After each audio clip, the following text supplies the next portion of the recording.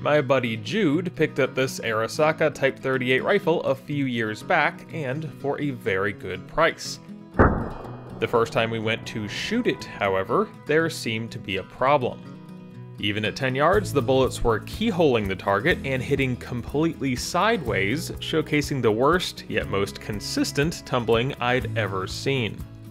When these rifles were brought to the United States after World War II, the 6.5mm by 50 Arisaka ammunition they were made to shoot was pretty much non-existent, and a fair number of them were reworked to shoot more common domestic cartridges. This was our first assumption, but after we did a little detective work and made a casting of the chamber, didn't appear to be the case. Our best guess for the cause of its problems is a small dent in the crown of the barrel, but we haven't attempted to remedy that yet, so the true culprit remains unknown.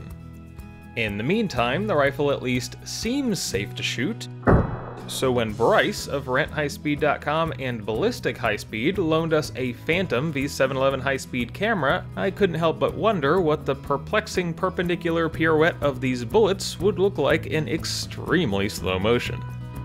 So, with the Type 38 and 6.5x50 ammo in hand, we headed out to the farm to see what we could capture. What we quickly realized, though, is that a tumbling bullet isn't the easiest thing to aim.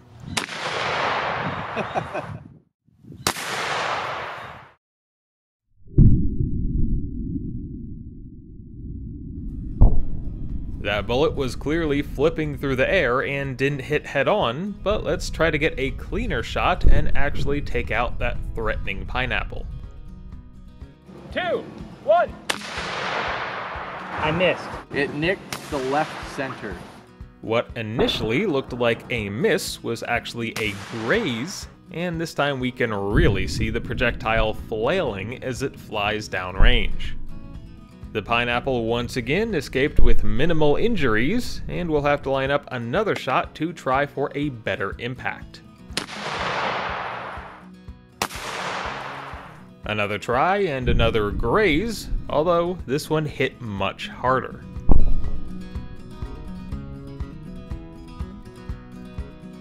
From the Phantom camera's 40,000 frame per second point of view, the bullet approaches at an angle and leaves spinning at a much faster rate after contacting the outer skin of the fruit. In fact, it's rotating at 69,000 revolutions per minute. Nice.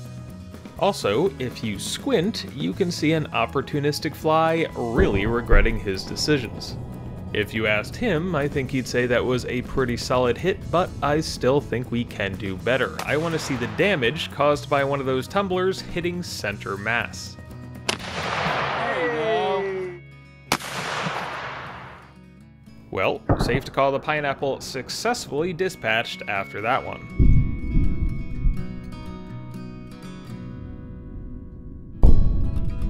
The bullet didn't hit right in the center, but it was close enough and sideways enough that it still imparted a lot of energy. Interestingly, this one appeared to go through without much change to its angle, going into and coming out of the target largely facing backwards. With the insides of the pineapple no longer contained and only its outer skin remaining intact, we'd better find something else to pick on. Like, say, this can of orange soda that was coming right for us.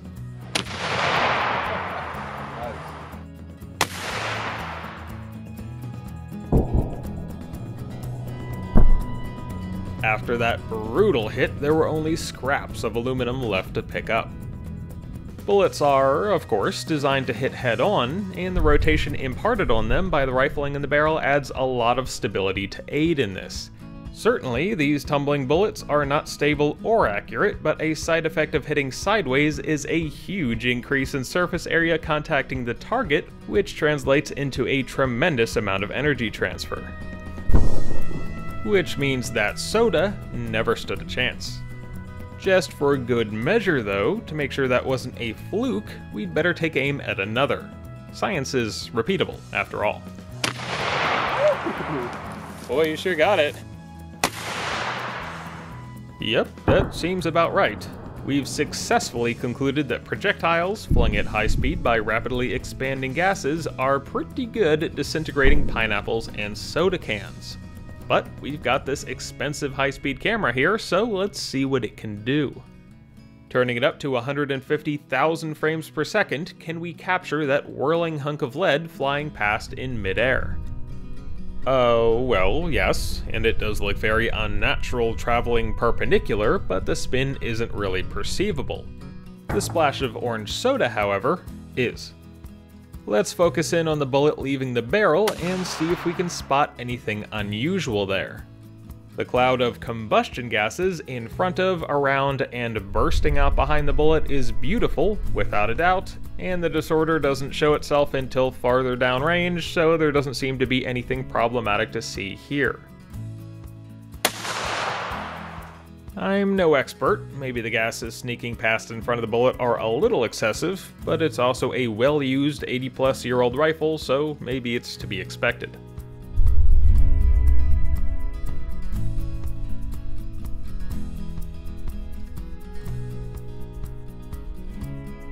We started off with a war relic and a mystery, and unfortunately it is still waiting to be solved, but thanks to whatever the problem is, we were able to take a really unique look at extreme projectile destabilization, which is definitely a bright side. Thank you to everyone who helped with filming. I gave it a haircut. To Jude for the use of the rifle. Oh, Jesus. My baby. And to Bryce for the time with the camera that provided us such an impressive view of the action. I only wish we had more to show. Oh well, maybe next time.